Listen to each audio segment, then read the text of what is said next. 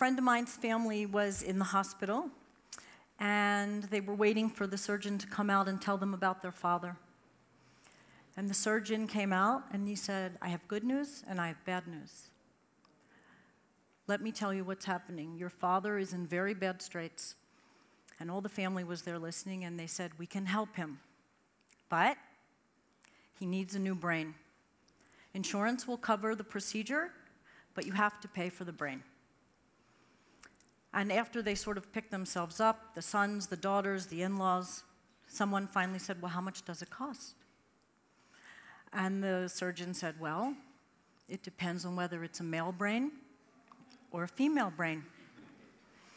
And no one sort of in this dire situation wanted to ask, well, what's the difference? And you could see the men sort of, twittering and smirking, and the women were just sort of baffled. And finally, the son said, why the difference? Tell us, how is it priced? And he said, well, the male brain costs $5,000, and the female brain costs $250. And so finally, no one wanted to look at each other, and the son said, well, why the difference? Tell us again, why the difference? And the surgeon said, it's standard operating procedure. We have to mark down the brain that was used. And so I say all this because I definitely had a brain that I thought was used, and yet I'm going to tell you about a little experience that I'm going through right now. I lived in a man's world my whole life. I have a father, 2 brothers, 4 sons, and a baseball team. And about 2 years ago, we were updating our estates, in typical American style. And I had met my husband when I was 17. So we built everything together. And in the process, to make a long story short, the estate lawyer said, well, your husband doesn't really have to ask you for permission to do that. He can do that by himself. I said, what are you talking about? And he said, well, you signed a document when you decided to move to Los Angeles that gave everything to your husband. And I said, impossible. Why would I do something like that? 40 years of knowing him, 30 years of being married, couldn't have happened. We were signing a little house agreement to make sure the homes were protected in LA like they were protected in Massachusetts. No, not true. I said, impossible, impossible. I say something to my husband, he says, impossible, we'll fix it. Roll the clock forward, and I learned that on the day that we were packing up to go to LA, my husband and my husband's attorney, and who I thought was my attorney, had me sign a document the day we were packing, the day we were talking to headmistresses about where my younger 2 were going to school, put something in front of me that morning and said, this will protect the houses.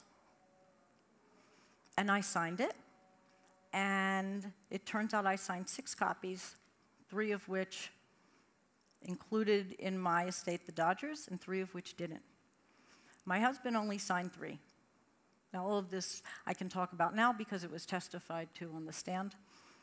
And of the 3 that were signed that gave me the Dodgers, we found out, which was also testified on the stand, that after they were signed and notarized, they had been tampered with. And the exhibits that gave me the Dodgers, along with my husband, were pulled. And that was shocking. It was vindicating. Like your previous speaker talked about, I had gone to MIT. I had practiced law.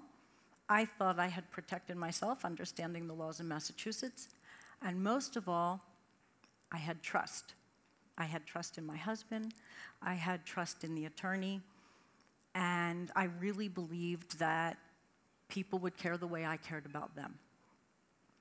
So why do I tell you this story? Because you might think that I was upset, or as Nietzsche says, I'm not upset that you lied to me. I'm upset that I can't believe you anymore.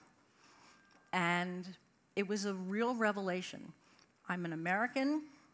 I feel like it's very important to fight for what I believe in and what I've created with my husband and my partner, that American women are role models for women all over the world, that They have to do it for other women in America.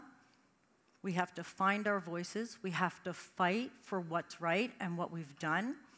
And we have to help all the other women who don't have the wherewithal to accomplish what perhaps we can accomplish in America, whether it's through the legal system, whether it's through the media, whether it's through Twitter or Facebook or word of mouth.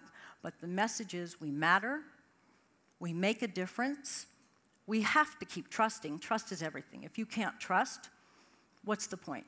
So I'll make the same mistake again.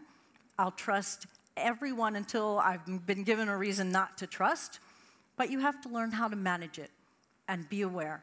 And so I hope that my message is live the journey. It's all part of the journey, and let's try to help one another, but you must also help yourself and fight and use your voice. Thank you.